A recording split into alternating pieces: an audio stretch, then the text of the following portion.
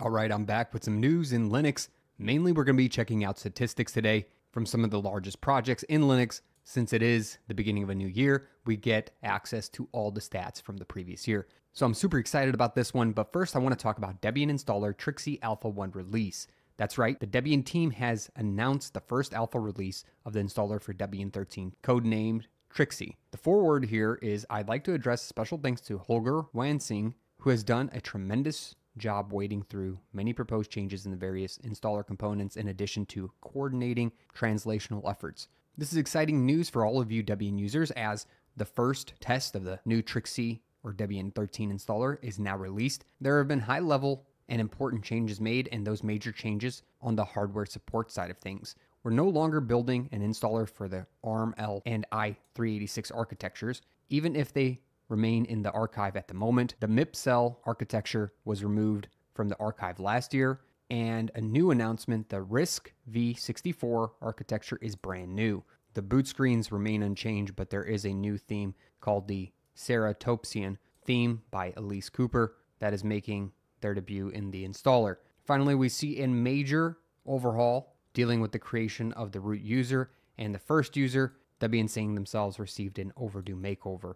We all know how confusing it could get during the installer trying to make a root and standard user. Well, I'm excited to see how they've improved. Of course, there's a bunch of bug fixes, including components for partitioning, different heuristics for automatic partitioning, like computing the swap size. That's a question that many people ask, how big do I need to make my swap size? Well, hopefully we have that answer now based on some metrics. All right, now on to some statistics. The Steam Hardware and Software Survey was released for December 2024, which gives us a little bit of information about the most typical used hardware and operating systems. So currently the most popular operating system is of course Windows, with an uptick of 6% over the year, with an uptick of 6% of users moving to Windows 11 from, well, Windows 10 for the most part, as we can see a 5% deficit in Windows 10 64-bit. But what we're most interested in is Linux. Linux has seen a 0.3% raise in users coming from various different Linux distributions. Hardware statistics go like this. System RAM, 16 gigs. Most people use 16 gigs, with nearly 45% of people having that amount, at least on the gaming desktop side of things. When it comes to cores, 6 cores, and most people use the NVIDIA GeForce RTX 3060. Funny enough, I just got one myself, not based off of these statistics, but purely because I found a good deal. VRAM is 8 gigs, primary display resolution, vast majority using 1920 by 1080, and a majority of people now have over 1 terabyte of storage space. Now, one of the most interesting things that I've seen is on the processor usage details side of things. On Windows, we've seen quite a change in which processor is being used over the months, especially in the month of December. As a lot of people did their holiday shopping, they chose to go AMD instead of Intel. A huge 5% gain in the AMD market over the last month, at least for gaming desktop PCs. Anyways, very interesting, going from 33% to 38% here, and Intel falling close to 3% of the market share in December alone. And some more interesting statistics when it comes to Xorg. Xorg, commonly referred to as the X server or X11 server, is a long-standing project which provides the graphical environment for windowing systems and is highly used in Linux, as it is primarily the default display server unless you're using Wayland, which more and more distributions seem to be going to. And a major reason for that, as we're going to look through the statistics, is the fact that the project seems to be stagnating. But what do the statistics say? We're going to look through this, but before we do, take a moment to smash that like button for me. It really helps the video get out to more people, as well as think about subscribing below for more videos like this in the new year. You wouldn't want to miss another one.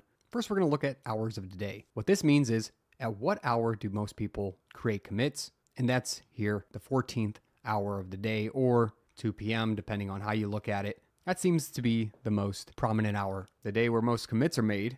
Not by a lot, but closer to 3,500 commits throughout the year appeared on Thursday. The main month out of the year that the commits were made were on the 4th month, or April. Seems like a lot of productivity in April. We'll also see how this compares soon to the Linux kernel. Also, thanks to Phoronix for supplying this information. The Git stats turned out really well this year. As we can see, the trend of Xorg commits over the years. Now, this doesn't tell the full tale, as it's based on commits, but not necessarily how much code was added or subtracted from the project. But it still tells us a good story about, over the years, how the Xorg project has grown and shrunk. We can tell In the early years, in '03 through '04 into '05, we started seeing a slow growth. And that growth kept happening, with some of the biggest growth happening somewhere in the 2008-2009 era. And with this growth, we started seeing a slower, more steady decline before we reached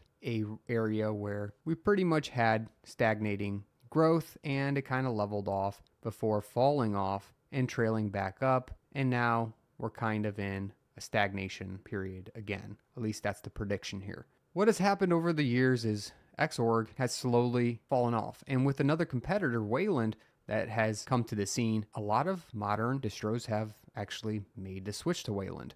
I did a video about Wayland and in Linux. If you want to check that out, I'll put it in the description below, as it's getting a lot of engagement. But it seems like maybe in this period of time, Wayland was doing the best, which is between the '07 to '10 period of time, we'll call it. The adoption, however, is a whole different story. I mean, Xorg has definitely been the primary windowing server, at least on Linux, for quite a while, with Wayland being introduced a long time ago, as Wayland only gained attention somewhere in like 2010 period, but has made massive strides. So is the Xorg project dying? Well, this right here, this massive amount of commits made in 2024, seems to say a different tale. It doesn't seem to be dying, but when we look into this closer, what we start to realize that this is really just one person making all the commits. As it hit a high for a decade in 2024, it had 708 commits last year, and the last time anything was even close was like in 2018, where we saw around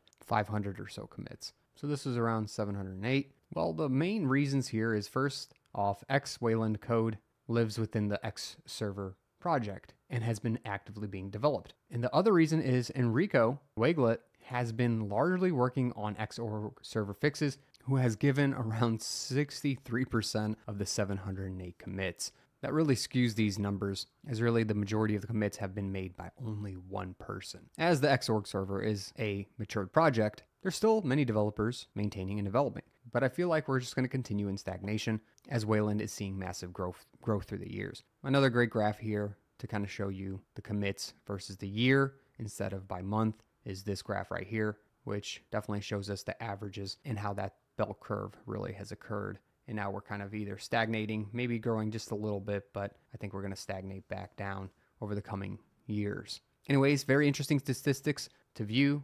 Again, thanks Veronix for that. But now I want to get into even more exciting statistics to look at. The Linux kernel and how its commit activity with git stat has gone throughout the year and years. You can see by week how many commits were made. It's pretty wild how many commits get made, with over 4,000 people who commit to the project. It's no wonder that we can get thousands of commits per week. Out of the 32-week period, it seems like these 2 weeks, 19 and 18, were the most popular for making commits. Moving on to hours of the day, it's really a close call, with most people committing code around the 9th and 10th hour. So 9 through 10 a.m. is the most popular time to receive commits. Again, you got to think this is all over the world, so the mornings make sense for most people to be doing their code submissions.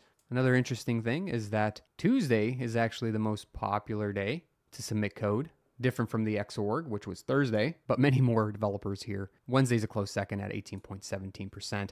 In 2024, we see that the two most prominent months are the 3rd month and the 10th month, meaning October and March, for development, as the most commits were made. Just keep in mind, this doesn't necessarily mean the most code was added or subtracted. It just means the most amount of commits were made. So that's when the most amount of people were active making commits, if that makes any sense. Anyways, all very close, but 3 and 10 are the clear winners, and the difference is 0.03% between those 2 months. All right, this graph did not come out that great commits by year per month, so I went and made my own. I can show you. Although it's hard to see, we're going to go through this together. We can see that over the last, well, almost 20 years. So the way this works is, if we look over from the right-hand side, this is 2005, it's hard to see, and we work our way up to 2024. Each month is a bar, and we can see here at the start of, well, at least the Git statistics, we started somewhere around the 1,000 mark of commits and worked our way up, and it's been steadily increasing over the years.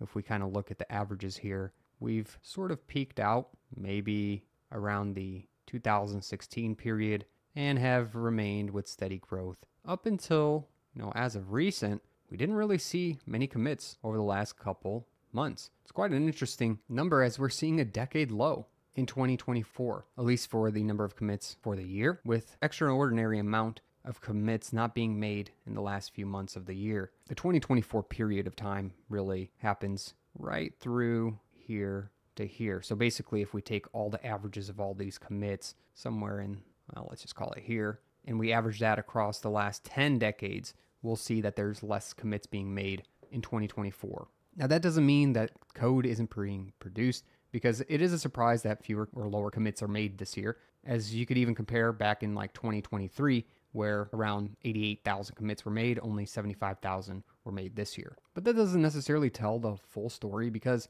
if you, for example, look at Linus Torvalds accepting emerging commits, you can see that they've steadily grown over the last decade, as it did dip a little bit over this last year, but overall from 3,120 in 2012 to 4,807 in 2024. This also doesn't give a full view of exactly how many code lines were added or subtracted, as it just is commits. Even though more code may have been created this year, that doesn't necessarily get represented in this chart. But it's still very interesting to view, because there's been around 3.7 million lines of new code in the Linux kernel, 1.5 million lines removed, and that's definitely comparable to prior years as well. Maybe we're getting a little more efficient at programming, but regardless, this is all fantastic statistics to go through from a year-to-year basis, so we can see the pulse of the Linux kernel as well as other open source projects. I'm always excited to go through statistics like this, and if you are as well and you want more videos like this, make sure to smash that like button for me. And since you made it to the end of the video, please take a moment to subscribe below.